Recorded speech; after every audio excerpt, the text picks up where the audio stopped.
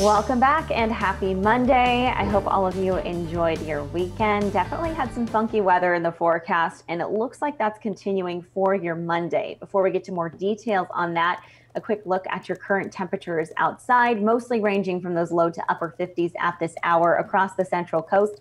And here's a look at what we can expect as we head into about 10 o'clock this morning.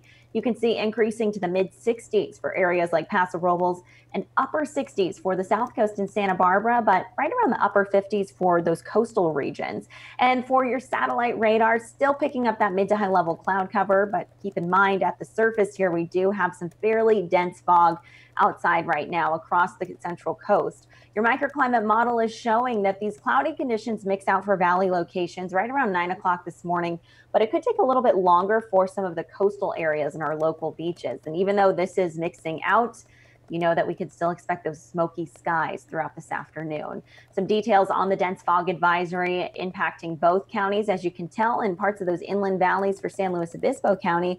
Low visibility out on the highways and local roads. And just a reminder, use those low beams, increase your following distance, and decrease your speed. And out along our coastal waters, small craft advisory in place through tomorrow morning at 3. And here's a look at an infographic I got from National Weather Service in the San Francisco Bay Area, just kind of detailing what's been going on in our atmosphere when it comes to warming up throughout our afternoons. We've obviously been struggling to meet some of those daytime highs.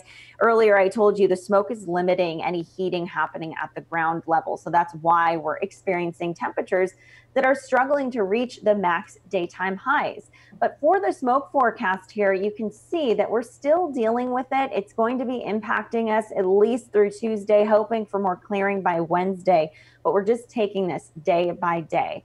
For your air quality for this Monday, SLO County and Santa Barbara County, moderate to unhealthy levels. So right now we don't have an alert in place, but I'm telling you right now, if you have any sensitivities that you might want to limit your time outside, even if you don't, you're going to smell the smoke out there and even experience a little bit of ash as well.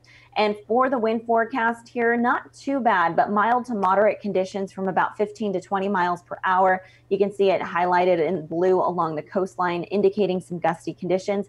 Similar conditions for our inland valleys like Paso Robles. You can expect those max wind speeds up to 20 miles per hour. Now here's a look at your daytime highs, expecting the low 90s today for Paso Robles and low 80s for San Luis Obispo. Right around that for Santa Barbara too. We'll have a mix of low to upper 80s for your Santa Ynez Valley, 80 degrees for Carpinteria, upper 70s for Goleta.